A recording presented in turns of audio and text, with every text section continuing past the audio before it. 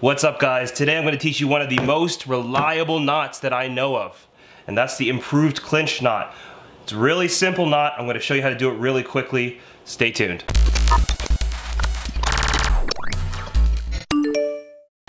So we just wrote a new PDF called What Knots to Tie and When. And one of our favorite knots is in here, the Improved Clinch knot.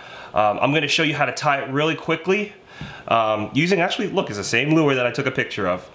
And I'm going to use this braided yellow line so you can see it easier. But certain knots work better with certain rigs, certain lures. This knot works for a lot. I use this to tie up my regular hooks. I use it to tie my poppers. This is my go-to knot.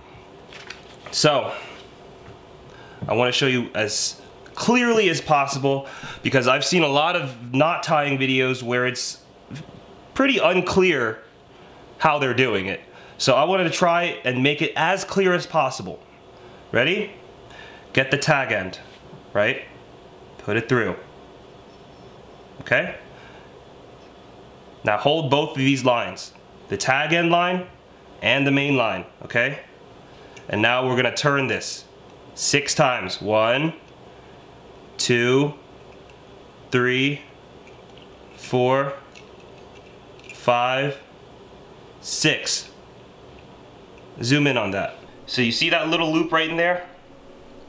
Right before all those twists? I know you see it. Now, take this tag end. This is the difficult part because you want to keep these twists as tight as possible. So get this tag end while keeping tension on both the lure and the main line. Now put that through. Put that through that little hole. Okay? Alright. Pull. And then, once you put that through there, you have formed a new loop right here. You see this new loop right here? Put it through that. And then, you're going to want to tighten the whole thing. But you don't want to pull everything at one time. Kind of slowly pull it. Notice how these wraps, how they come together. You kind of want to pull all 3 at the same time. See that? You see how it's folding? There we go. That's an important step that a lot of people have not explained, is the tightening of the knot. It should be tightening evenly. If it doesn't tighten evenly, you'll be left with a lot of loops here and it just doesn't look good and it's not as strong. This is a strong knot now. There we go. Now I'm going to cut this tip off. So then just cut the tag end off. And this is an important step. Test the strength of your knot. Don't just start fishing it because sometimes you could have tied it wrong and the whole thing slips and you lose a big fish. It's happened to me before, trust me guys. You want to test your knots. And there you go. A quick, easy knot. It's quick and easy to me because I have tied this probably over 1,000 times. Thousands of times. An important thing that you guys need to know is that this knot does not come overnight. It's something that you need to continually practice. Something that you need to practice even when you're not fishing. Something you need to practice when you're sitting at home, nothing else to do. Just practice tying.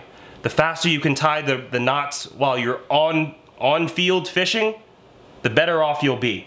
This is just one knot of many knots that we explain.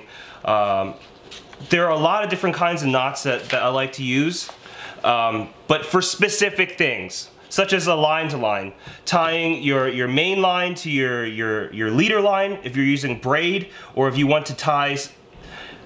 Basically, the reason why you would tie a line-to-line knot is if you have braided line and you want to have a thick leader line, or even if you have a thinner monofilament fluorocarbon line and you want to tie a thicker leader line on. It's a really nice thing to know, how to tie line to line. Anyways, this is all available at senkoskipper.com. We've got the what knots to tie and when, and we also have a brand new best pier fishing lures and how to use them. So we are really making an effort to try and teach people and share our knowledge with as many beginner fishermen or anyone who wants to learn as possible by creating these guides and creating products to help you guys get on fish. Less frustration, more fun. Hope you guys liked this episode. If you did, like and subscribe. We do these kind of tutorials all the time. We do all sorts of different shows. There's a little notification bell next to subscribe. Click the notification bell because we post episodes. I think we're posting 4 a week right now, and you wouldn't want to miss any of that. Also, visit senkoskipper.com. We've got a lot of products to help you guys out on there. We actually have a brand new suggestion box.